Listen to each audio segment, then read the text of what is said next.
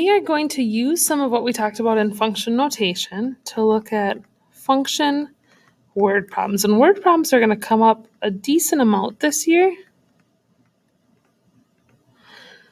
So there's some things we want to be aware of. And one of the things I want you to be aware of is what information or keywords help to drive the problem. And by drive the problem, I mean drive the work. So here we go. A local Photoshop will develop and print the photos from a disposable camera for 25 cents per print plus a $2 processing fee. Write a function to represent the cost of photo processing. Graph your function for inputs of 2, 4, 8, and 10. What is the value of the function for an input of 24, and what does it represent? And whenever you tackle a word problem, I'm going to give you some steps. You'll notice the first step is to read the problem. I want you to circle any numbers.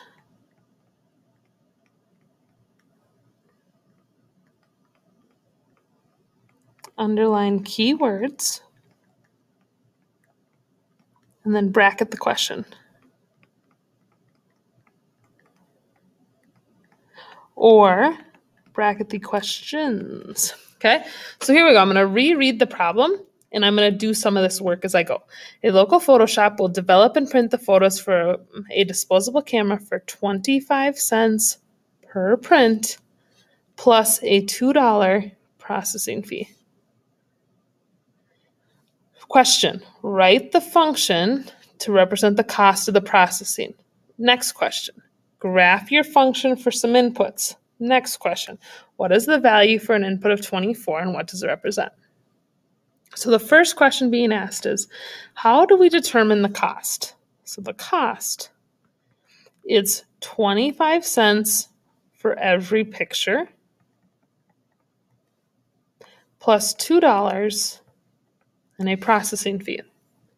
So if I want to make that into an actual function, I'm going to set it up as 0.25, and then I'm going to use x. And the reason I'm going to use x is because x will be a variable for the number of pictures that we're working with, and then I can do a +2 to show that plus on the processing fee.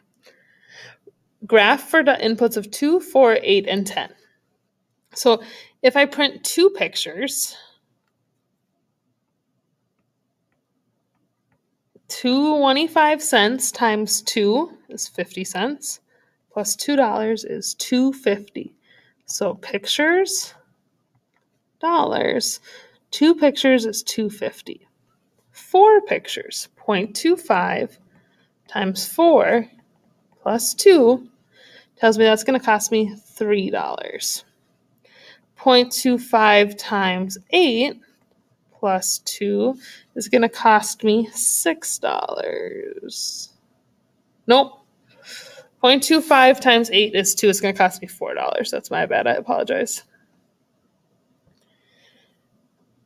Then 0.25 times 10 plus 2 equates to $2.50 plus the $2 processing fee is $4.50.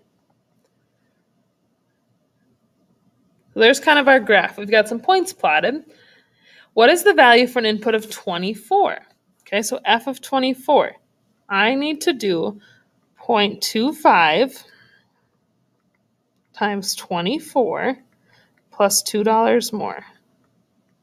Well, 0.25 times 24 is 6, plus $2 more is 8.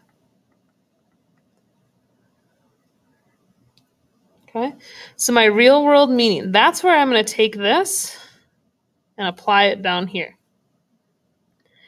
To print 24 pictures,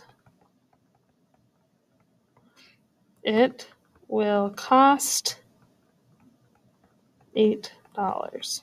18? Visto. No. 8. Sorry about that, fam. Okay, so as you're working through this, you're using the language in the problem to help you